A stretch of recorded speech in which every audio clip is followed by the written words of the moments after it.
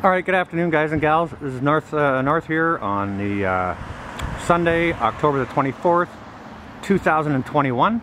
And I just thought I'd come out and I'd show you guys and gals what the supply chain issues are doing to the availability of new vehicles, okay? Now, I'm right across the street, so it's a very, very busy street here, so I apologize for the road noise, but I'm right across the street from a car dealer that's fairly local to me. I won't show the name of the car dealer, but this is a brand new car dealer. Now, maybe we can see, I'll just zoom in across into their showroom.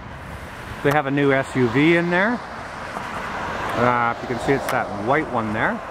Brand new SUV. There's one. And if you can make it out in the shadows, let me see if I can get a good view on that.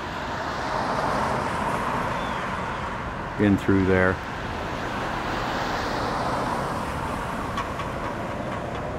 There's one new truck in there.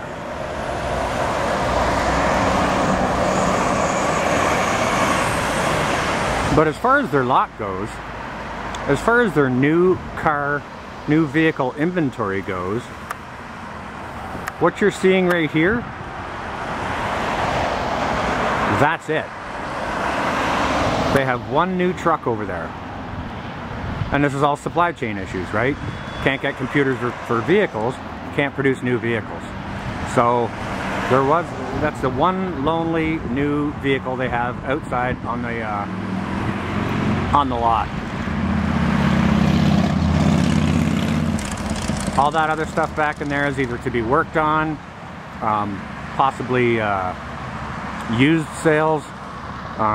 There's another car right there. It's got a dealer plate on it, so I don't know if they've just purchased that to add to their used vehicle lot or not. But let's just take a little walk up this way.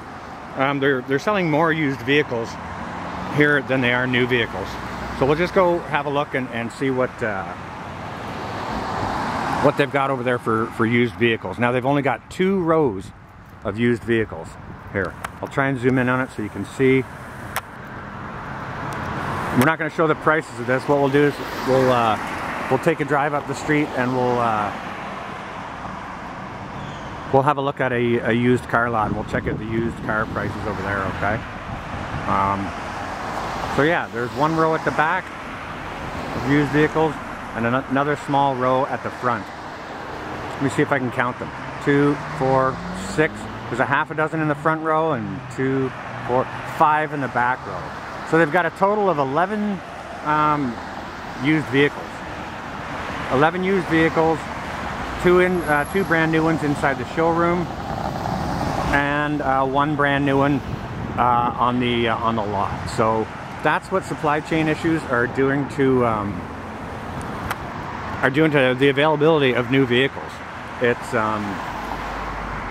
you know, the shortages are real, right?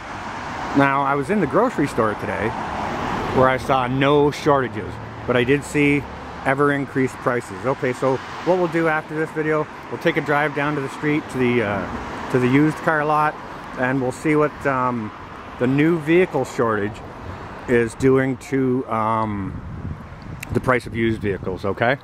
So there you have it. That's every vehicle, every new vehicle they have outside of the showroom on their sales lot. So the shortages are real, guys and gals. All right, we'll go down the street. I'll see you in a few minutes over at the used car lot. Stay well, all.